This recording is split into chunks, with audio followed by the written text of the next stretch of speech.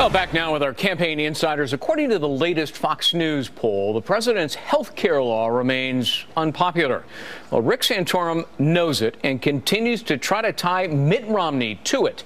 Here he is on ABC today. The more I look at the record of Governor Romney and match it up against Barack Obama, I feel like I'm doing a training run for the general election. Are you saying that there's not much difference between Romney and Obama?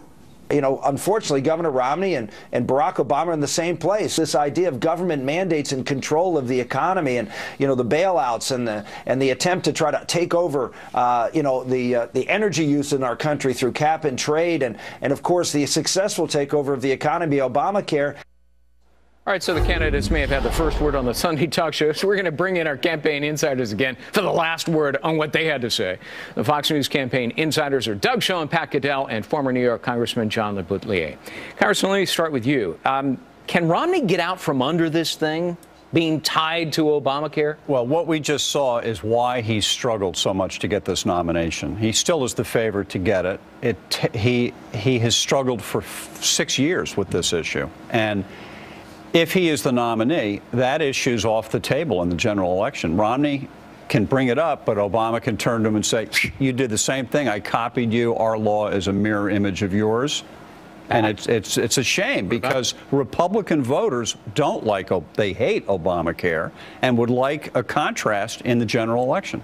Pat? So do independents. I mean, the numbers on health care, as we have written, Doug and I have written articles since the beginning, since 2009, and I said the night it was passed, this is a crime against democracy in people's eyes. They don't like the way it was passed. They think it's going to take their good health care away, and they also believe it's going to bust the budget, which we now know. The problem for Romney is he has no body language that shows he's really against it. In fact, there is an emotional vacuum in this race, whether it's on the deficit or on health care for Republicans, in which I really look at a candidate and I say, my God, that man really has a passion on that issue. Right. Romney could have a narrative. His narrative is, please don't bring it up. And it is it's painful and it's going to hurt. You know what, Doug? Santorum expands the argument. He says Romney and Gingrich both sided with Barack Obama in the individual mandate health care, cap and trade, and TARP bailouts.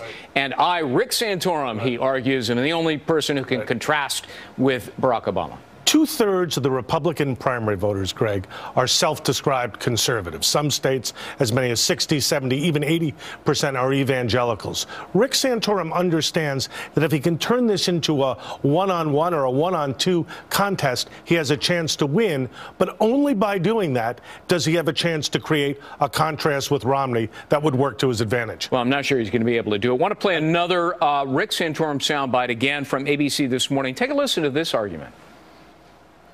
See if Governor Romney's willing to come out. He's been turning down every single debate.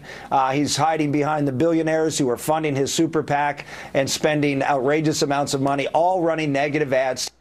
Now, Congressman, that's a bit curious because Romney, in a debate in Florida, annihilated Newt Gingrich. And then in the Arizona debate, he put away Rick Santorum. Well, that was, you know, beware what you wish for, Rick Santorum. That's true. That debate in Phoenix the week before, I think, the Michigan primary was the chance for Santorum to seize the momentum of the race. And he blew it. He was terrible in the debate. Yeah. And that debate and the rest of that week cost him Michigan, cost him a chance to win Ohio, and cost him a chance to be the new front runner. Yeah, well, none of these guys are the head of the debate team. But let me move forward to Puerto Rico and Illinois. We were talking during the break. There's a delegate problem there, right?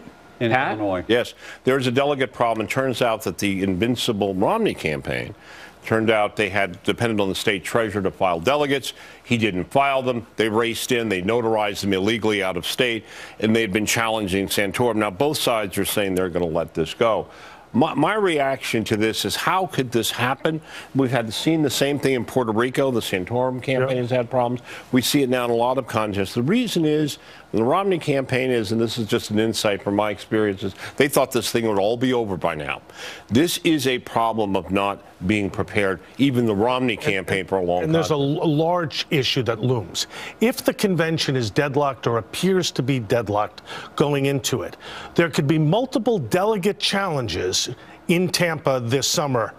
And if there are delegate challenges and the party stays divided, the only person who wins is Barack Obama. There's increasing talk of a brokered convention. In fact, front page of the New York Times today. If Romney doesn't get the necessary 1,144 delegates, it could go several ballots then, right? And don't at some point in time some of these delegates become free agents? Yes, and I think the worry for Romney, and he's been talking privately about it, is that at a deadlock convention, the party could turn to a new candidate who doesn't have the negatives, who hasn't been through the last year of mudslinging. And we think that if the Republicans pick the right new guy, he could win the election because Obama won't be ready for a new guy. Pat? He'll have 8 weeks to go after a new one. I think that, you know, conventional thinking, including mine, is that if you go to a convention and it's deadlocked and they have to fight this out, it will be a disaster. I think it will be if it's a fight over these three people making a deal. That's a brokered convention, an open convention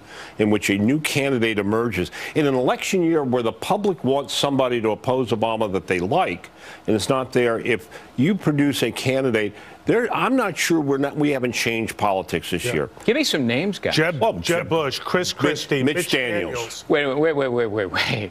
Jeb Bush. Yeah. Is America ready for another Bush presidency? I think the question is, if they're not ready for another Obama presidency, a governor who is inclusive, who supports rational budgetary policies, competition in education, I think would be very solid. But Daniels had a good response on the State of the Union. Right. Chris Christie is a breakthrough candidate. But what if you took two of those guys and made a ticket? Yeah, well, that's the point. Exactly. We forget, but in the new, because we think backwards, but when Palin was first named, and she did very well at her convention speech before everything else happened to her, boy, that really vaulted McCain. It changed the dynamics. We live in a time when this can happen.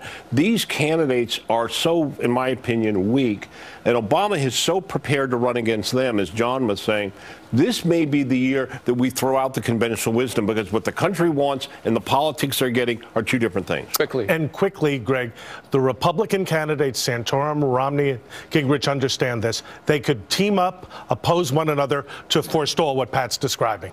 All right, Doug Schoen, Pat Caddell, Congressman John LeBoutillier, good to see you all. Our campaign insiders, you can get more from the insiders every Monday, 11 a.m. at live.foxnews.com, and they will be back here in these chairs next Sunday. You can also follow them on Twitter at FN Insiders. Gentlemen, thanks so much. Thank you. Thanks, Greg. Heather? Very interesting. Good stuff, guys. Thank you.